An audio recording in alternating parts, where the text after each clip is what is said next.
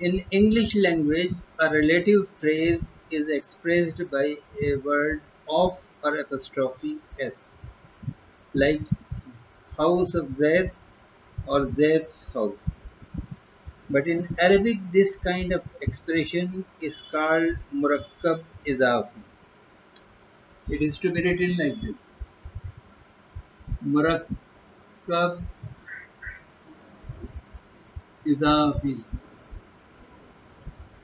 Idafi.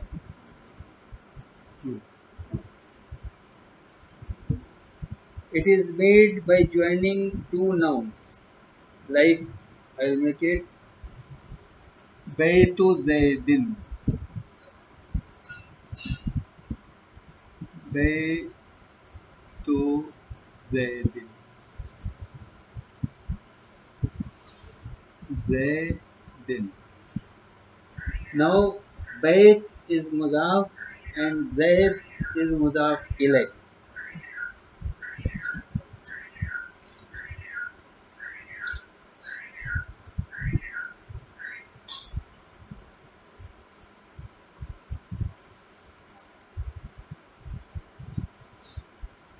Muza'af and Muza'af Elahe.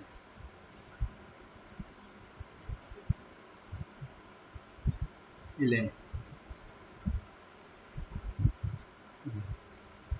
The first one is called Muza'af and the other one is called Muza'af Elahe.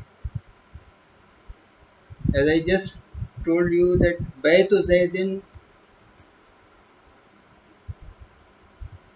Baytu Zaidin,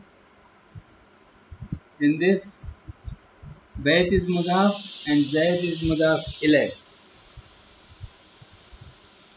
Now the other important point about Mudaf and Mudaf Elahe is that Al and Tanween is never used on Mudaf. We can never use Tanween or Al on Mudaf. It can be used on Mudaf Elahe but not on Mudaf. The other important point about Mudaf is that it can be in all the three cases. It can be used marfu, mansoob or majroor. This can be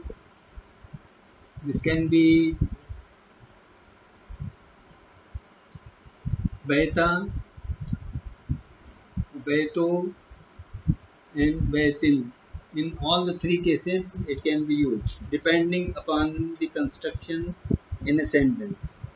The other important point about mudaf is that if we use dual noun tasniya in mudaf, it will not be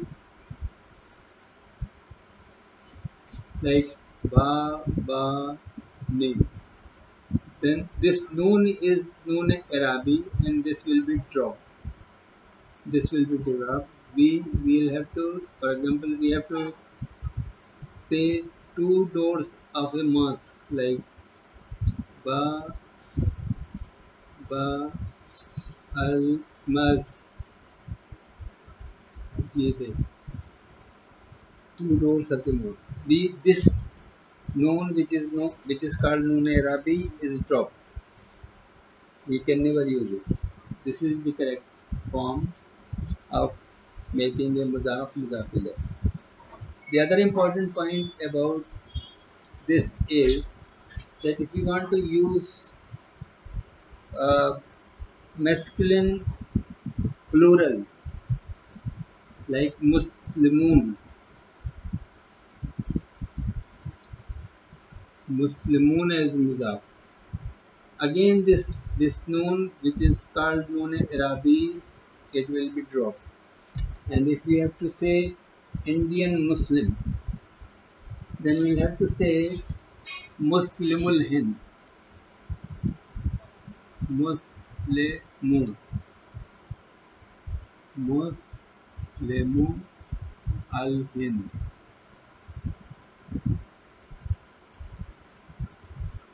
That is Indian Muslim. This is an important point about Mudaf and Mudaf Ilayh, which should be remembered. The If you like the video, you please share it and subscribe it and push the bell icon so that subsequent videos could reach you. Thank you very much.